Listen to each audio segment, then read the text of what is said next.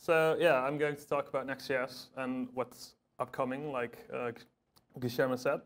So I made a very small presentation just to take you through what is Next.js, because I don't know if everyone heard of it. So I already met people that didn't, so we'll just walk through it real quick. Yeah, so about me, I'm Tim Neutkens. It's not pronounceable in English, my last name. But anyway, you can find me on Twitter. I tweet a lot about Next.js, Webpack, yeah, basically anything related to Next. What is Next? Next is a lightweight framework for static and server-rendered applications. It allows you to React applications that are server-rendered and also client-rendered. What we do is we do automatic code splitting. Every React component inside of your pages becomes a route inside a route that exports a React component that is rendered during server-side rendering, but also it allows you to do client rendering using Next Link, which allows you to, if you click the link, it will do a client-side transition instead of a server-side transition. So React apps feel very fast if you use Next.js. For example, if you go to site.co, it's a website built using Next.js. Yeah, so this is our blog. If you click to any page like this, it all feels very fast. This is because Next.js also has a property called prefetch, which allows you to automatically prefetch any data that is needed to render the page that is upcoming. So for example, if you hover this, you could prefetch on demand what is needed for the domains page before the user clicks it. So it allows for easy data fetching.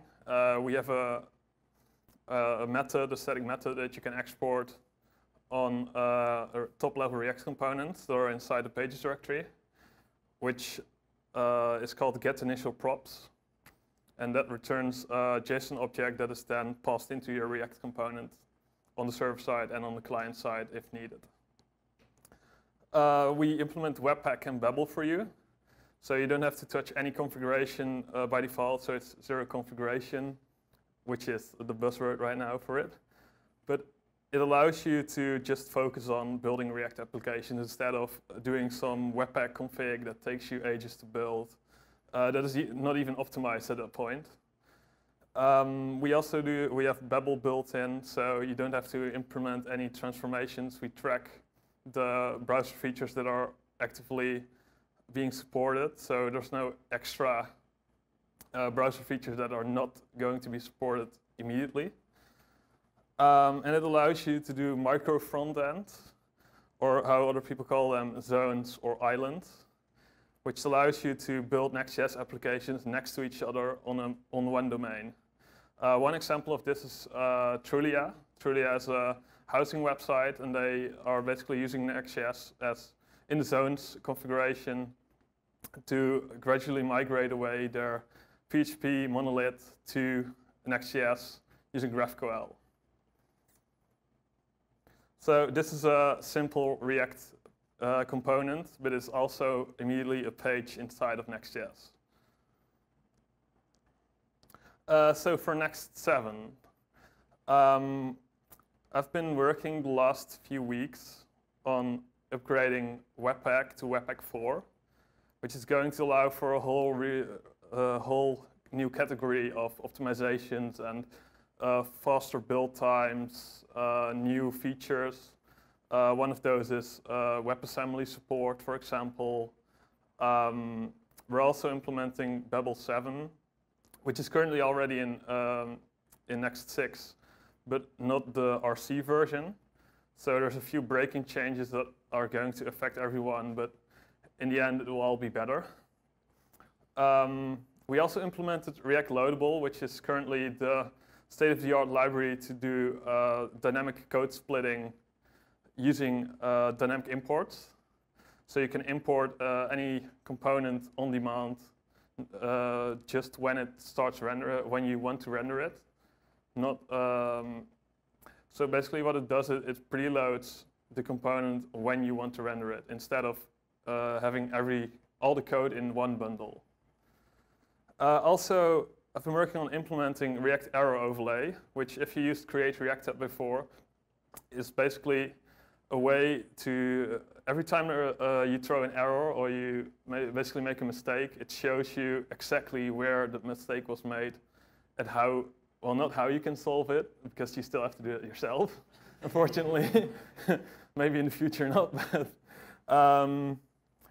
but it will show you exactly where it happened, because it's been a really long goal for us to implement better error reporting when in development. Because usually you spend a lot of time debugging issues that are throwing something somewhere, or you make a typo and you don't know where that you actually made the typo. So this really helps with developer experience, basically.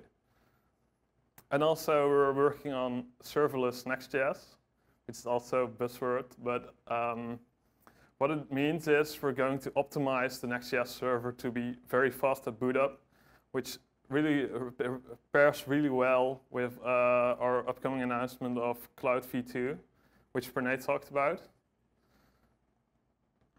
So now we're going to the fun part. I made a few demos that are actually parameterized routing, WebAssembly, and WebAssembly, sorry. It's fine, it's fine. Actually, wait. So I made a few demos. It's also good to note that I am using MDX deck, which is kind of fun because I actually, together with John, made MDX. And now there's a slight framework for it, so I'm literally writing my own slides using something I built that someone else actually extended, which is Brent, he's sitting here and he's doing a great job. So let's see. Let's start with Next Rust. So let's see.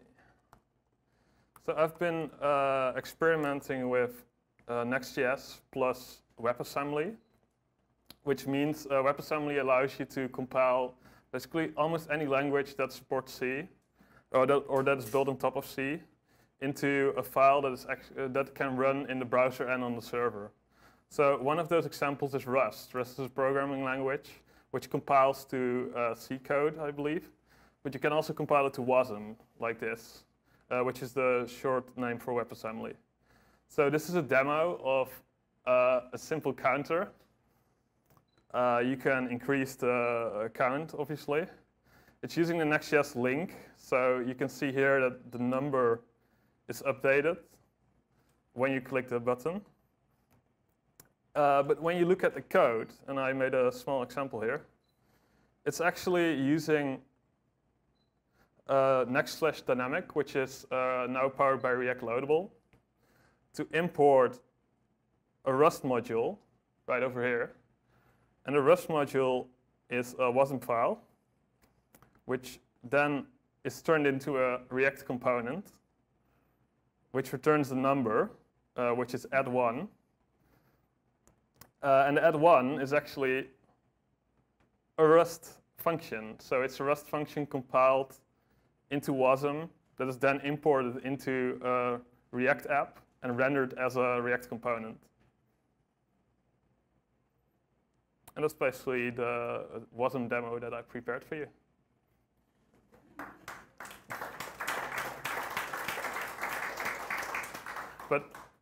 And to extend this, there's actually more funny things to do with this, because doing add1 in Rust is obviously not what you're going to do in production.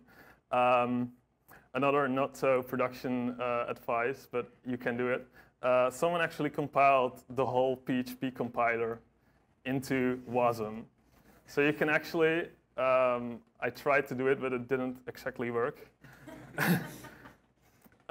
With Webpack, that is, because it works. I can actually show you. That's probably a better demo. But it's called PIB. and it's PHP in browser. And as you can see, this is like plain PHP, PHP info. It takes a while to load for some reason. Well, this is not even, this is loading the WASM file, because what it does is it downloads 6.5 MB, which is PHP. So it just downloaded PHP. Now, if you click run, it shows a PHP info. But here's the catch. This is rendered inside of your browser. So this is not like coming from a server or something. This is inside of your browser. So if you want, you can all switch back to PHP applications. And you can even combine it with React or Next or anything.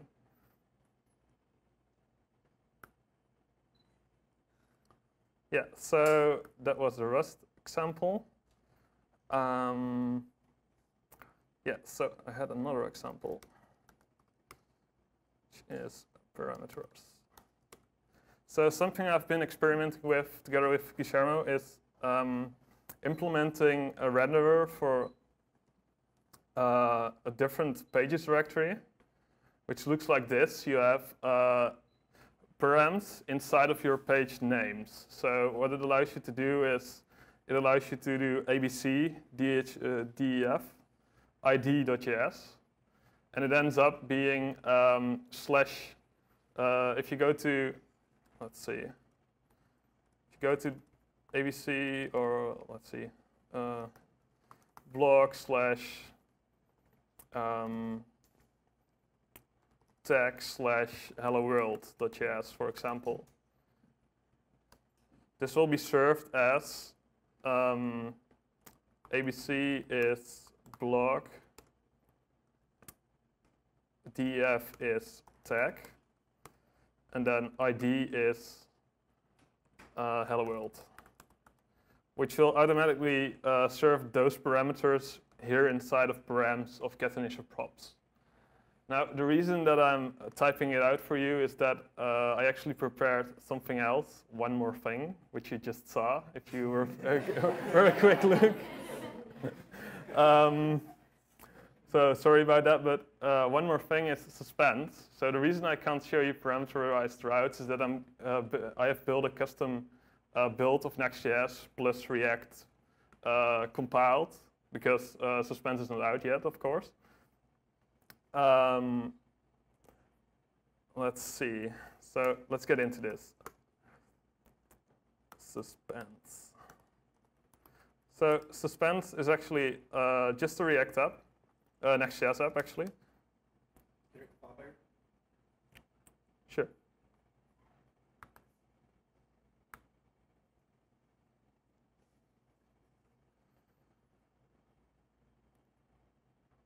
So, oh wait. Is that okay? Yeah, okay.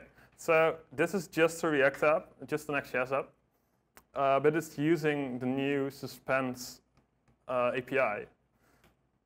So what it allows you to do is it allows you to create resources that are asynchronously fetched. That means that you can do, for example, data fetching or component fetching, like with Next/Dynamic, but in a more efficient and easier to understand way.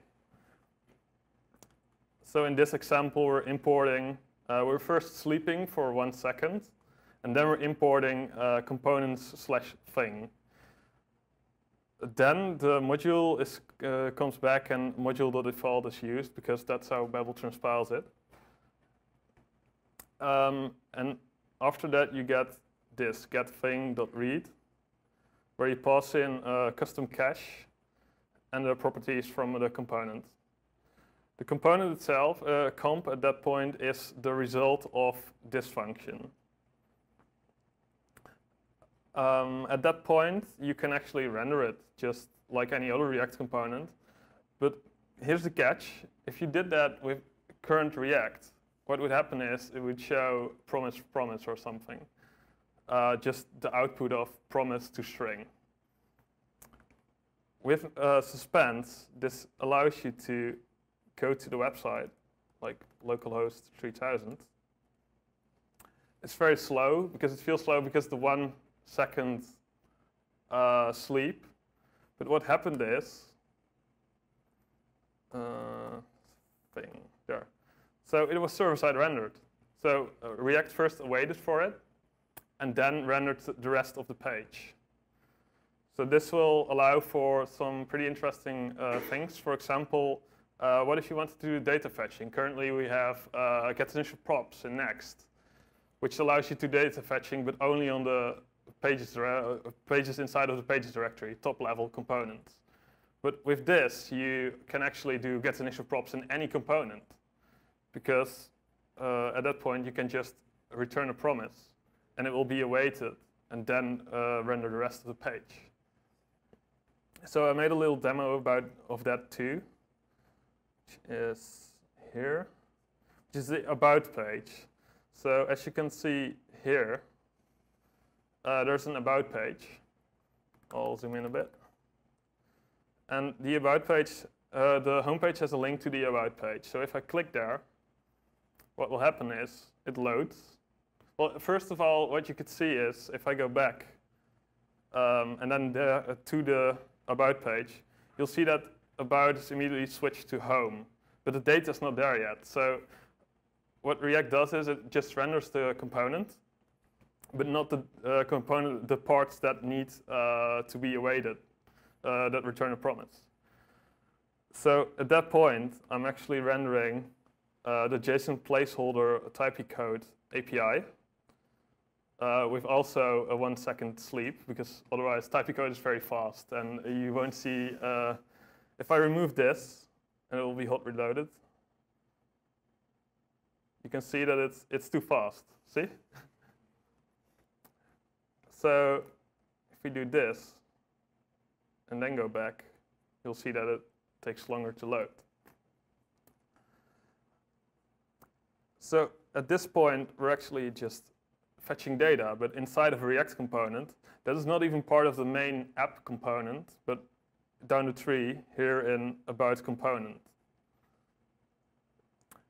So this is very exciting for us because it will allow you to do data fetching or component fetching or code splitting on demand whenever you want and need it, instead of needing to provide all the props down from the get initial props result.